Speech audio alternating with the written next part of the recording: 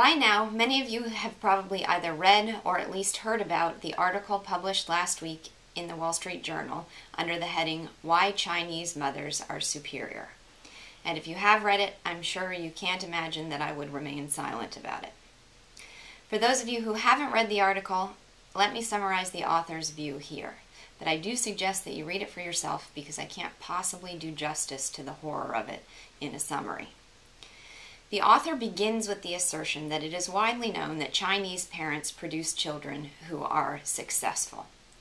And she then declares herself an authority on the question of why this is, because she was raised by Chinese parents and has gone on to raise successful children herself. Here are some things that she says her children were never allowed to do. Attend a sleepover or have a play date. Watch TV or play computer games.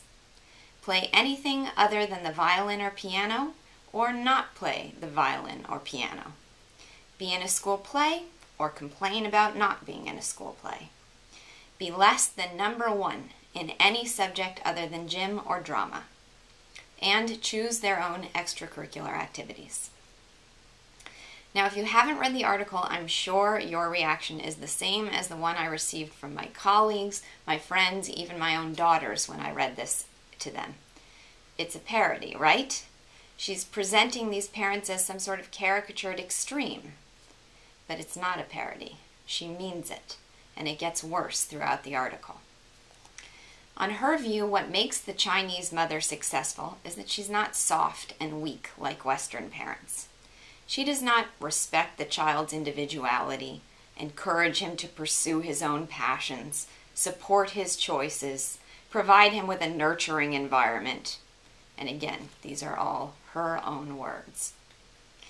She dictates what he does, she defines the standards, she demands perfection, and then she forces practice, cows him into compliance, and belittles him for failure. If she thinks he's pudgy, she should call him fatty.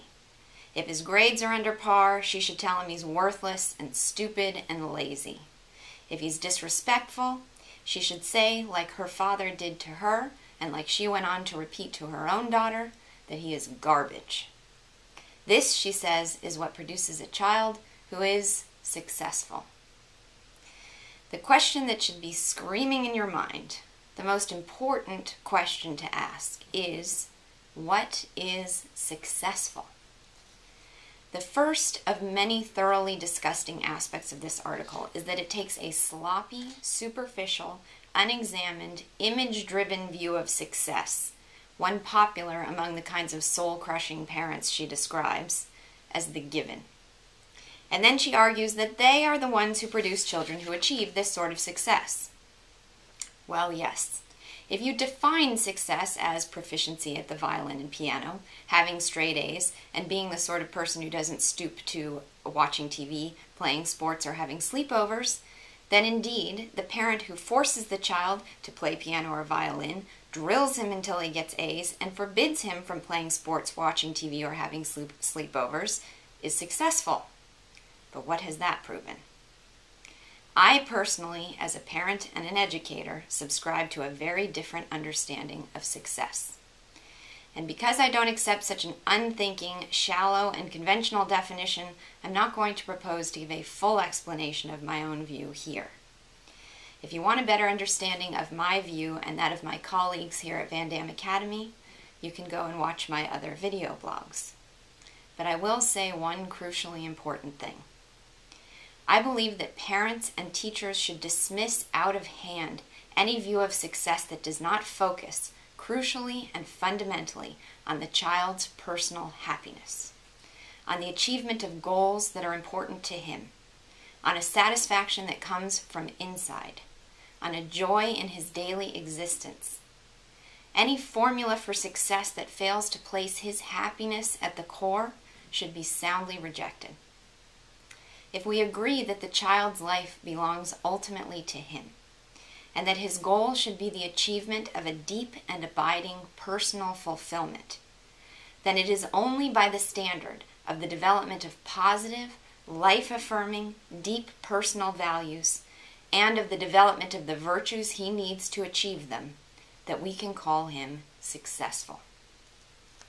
This author's view of success, by contrast, is a recipe for external achievement and internal emptiness, for earning honors and accolades and having an utter lack of genuine self-esteem, for being mindlessly, robotically, dutifully goal-driven and having no sincere and creative independent ambition, for appearing successful and for being miserable.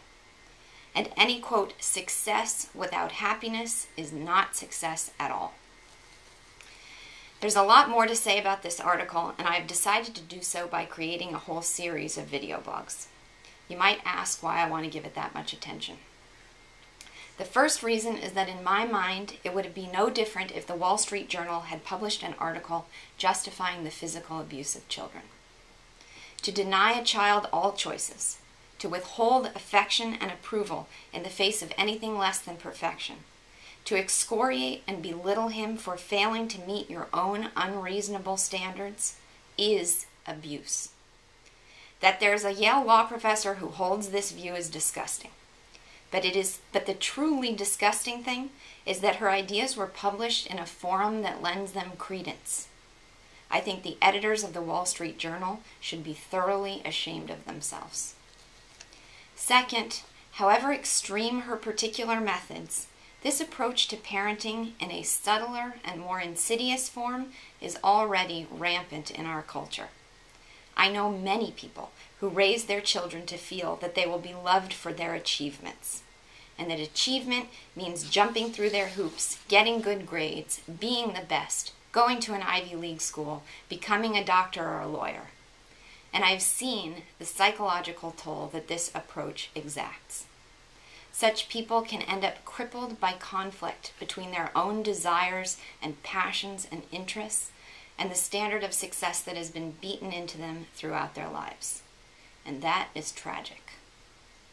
Finally, this article emphasizes a false dichotomy that I feel it is my goal in life to fight. That is the reason for the existence of VanDamme Academy. And that is the dichotomy between success and individuality, or success and personal passion, or success and happiness. And it is on that topic that I will talk more next time.